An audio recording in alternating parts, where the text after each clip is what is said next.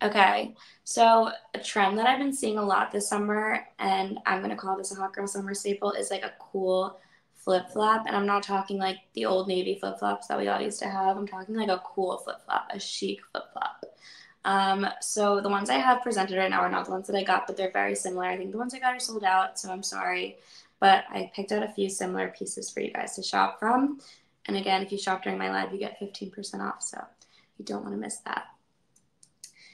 We're talking chic flip flops. I mean, I just feel like this is the perfect summer shoe because you can dress it up or down. You just throw them on. If your feet hurt during the night and you're out like a friend's apartment, you can just flip them off. Like you don't have to like untie them. It's super casual. I don't know. There's something about it that I just think is cool, and I've never really seen anything like it.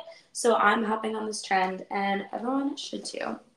So the ones I got are from Vagabond, and again, I think they're sold out, so I'm really, really sorry, but I'm going to do an unboxing and just kind of show you guys the idea of how I would style them, and hopefully you guys can find a similar pair. I have one presented right now that I almost got these ones. I'm obsessed with these as well. The Circus by Sam Edelman Skeet Thong heel. I mean, they're stunning.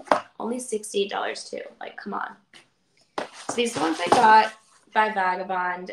I mean, they're just so cool. I don't know why. I just feel like these are the coolest things ever. And I feel like 10 years ago I would have hated them, but there's just something about it. Like that screams cool girl. They're giving me very much like the row vibes, you know, but not hundreds of dollars. So they're black, like really chunky platform flip flop with like a thick, what is this part called? The part that goes in between your toes is also pretty thick. It's leather. And the sole is like really comfortable. Like it feels like a cloud. I'm really excited to try these on. I got a size 37, which I think translates to a 7, I'm pretty sure. These are them. I don't know. Guys, let me know how you feel. I think they're like the coolest thing ever. I'm going to try them on, and then I'll go into like a little bit of styling details of how I would wear them. So let's bring the tripod down again. Sorry if this like whole tripod thing is annoying. I'm getting used to it still. Also, like, is it weird to show my feet on camera? I feel like you guys are all normal, so it's probably fine. But I don't know why that like freaks me out. Okay, good thing I gave myself a pedicure. Here they are. I'm obsessed with these. I don't know why. It's like these like give such cool girl energy.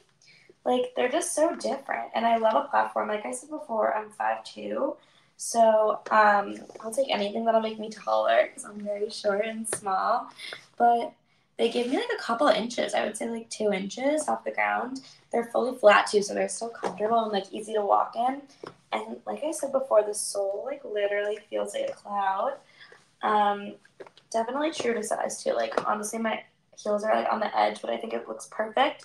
So get your size, and maybe if you're between size up, just because my feet are like on the edge and I'm like a 6.5, 7, and these are a 7.